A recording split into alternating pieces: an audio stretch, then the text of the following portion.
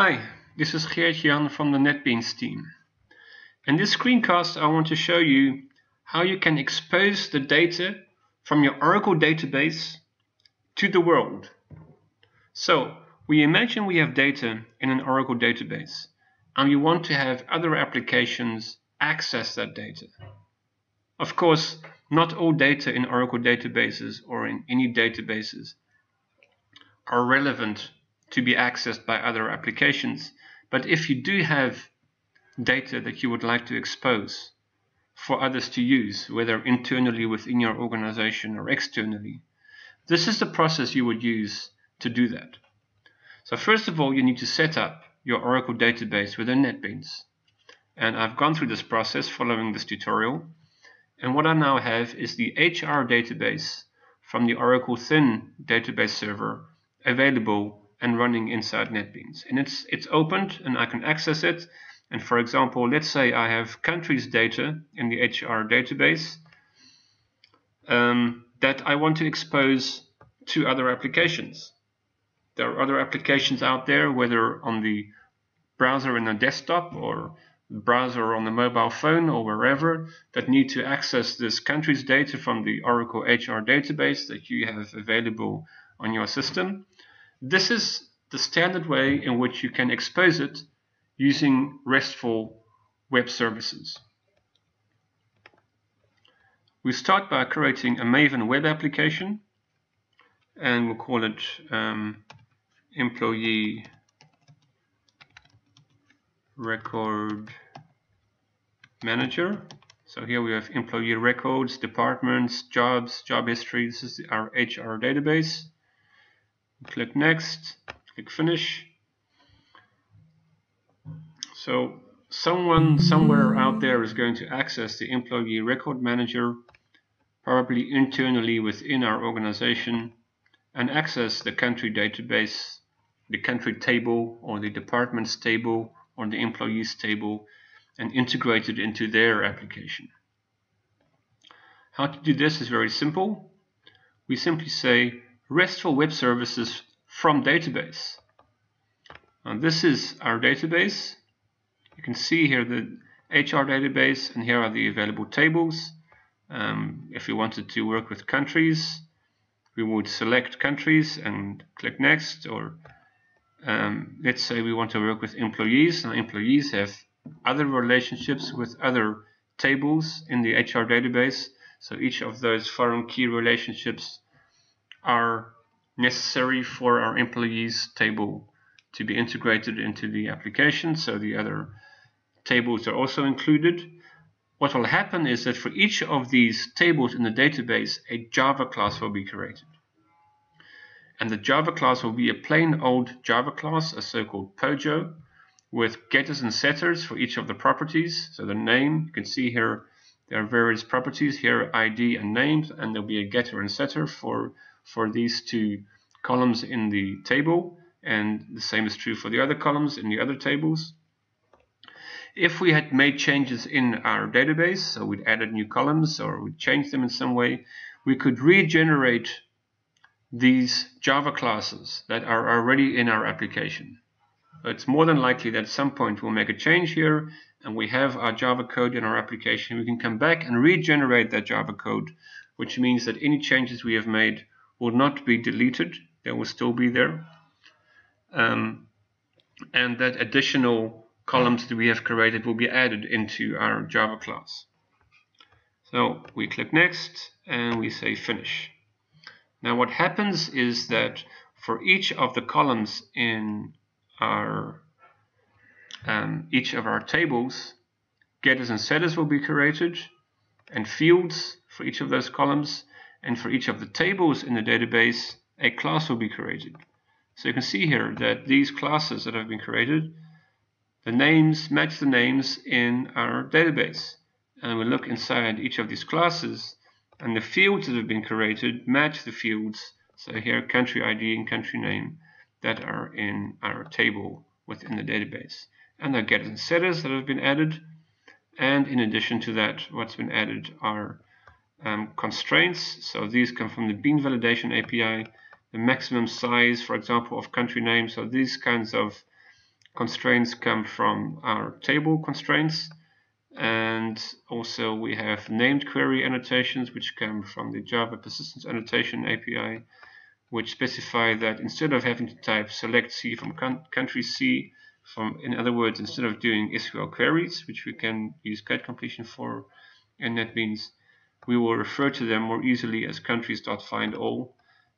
We've seen here as well our countries class in each of our classes is annotated with the entity annotation, making it a JPA entity mapped to a table in our database, and the table in the database is registered inside of the persistence XML file, again according to the JPA specification, defining the connection to the database as well as the table generation strategy, validation strategy. And all the entity classes that are in this module are included and handled and controlled by this persistence XML file. This is what it looks like in source code. Okay, in addition to that, we have a RESTful resource created for each of the JPA entity classes. So you can see here that these match these, and these are first of all EJBs because they have a stateless annotation, entity Java bean, and secondly they have a path annotation. Each of these do have that, and also there is an application config. So these all follow the specification, RESTful resource specification, meaning that the path to our resource, for example our country resource, is going to have this on the end of it, which is a little bit clunky. So we will change this to countries, giving us access to one specific method, because these are all get annotations. So if you pass in country/1, we will get a find will be done, and we will get back country number 1. So a country that matches the ID 1. So which one will that be? You can see here AR. That's that country. Instead of that though, we're going to not pass in anything after countries, which means we will get to the find all method. You see here that each of the other get annotations provide a path. This one does not. So we want to find all of them, and therefore we will simply point to countries, which will get us down to find all, since we have not specified any further path after countries. So application config will give us web resources, and for countries we will not add anything beyond the path annotation on the class. To realize that, we hop into our properties. The context path for the whole application is employee record manager. In addition, we type web resources, and then we want to get to the resource of our countries. Click OK. Application is ready. Let's expand it to see the classes that are available. We can jump directly to test the resource URI, or we can deploy the application. We deploy the application, and what's going to happen now is that we're deploying and we want to display the result in the embedded browser, not in an external browser. You can see here we can also deploy to the Android device. If I was on the Mac, I could deploy to iOS. What you see here are the countries. Now, via this URL, any external application can access these countries. And we can make changes. So you can see here we have XML right now, but maybe you want JSON. So I'll make a small change. And now what is produced by the find all method, in other words, by getting to the countries in the URL, we will get to find all, and what we will get is JSON. So we refresh, and immediately we get JSON. So any change we make in the Java class will cause the application to be redeployed automatically without us doing anything. So here we have JSON. So now you might think, okay, so this is interesting. We have JSON deployed by the application. What can be done with it? So let's create another application that will access that application. Now, before we do that, we need to make sure that the other application can actually access that application. So to do that, we need to add a cross-origin resource sharing filter so that all gets, posts, puts, deletes are accessible from other domains. And nothing we need to do except add it. So we've included this. But what's also happened is that so you can see here that the provider annotation is all that's needed. Okay, so access control is given to gets, posts, puts, deletes from other domains. So here is the other domain. Let's do that. Do the other domain. Create a new application. So let's say country displayer. So this one is only interested in displaying the countries from the HR database. Say finish, and let's run that application also inside of the embedded browser. It doesn't show anything very interesting because we don't have very many interesting things to show yet. But now we're going to say we'll create a RESTful JavaScript client. So this is a client. We'll call it countries client, which accesses a specific RESTful resource. In this case, the country resource. And we add backbone. This is supported here by default, and we want to provide a country's HTML file. So what does this do?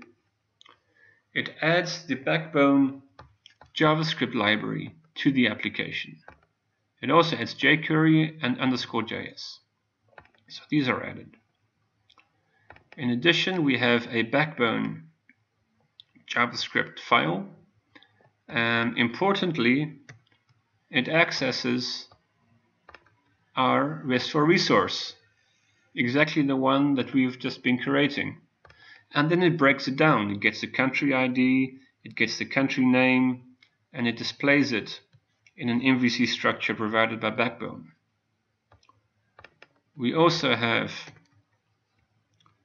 a HTML file to display this, a template on top of the Backbone.js, and index as a starting point. So we still have this index here. So let's change that index to countries. So here are the countries. Consumed in the browser embedded inside NetBeans is the RESTful resource countries that is part of this Maven application.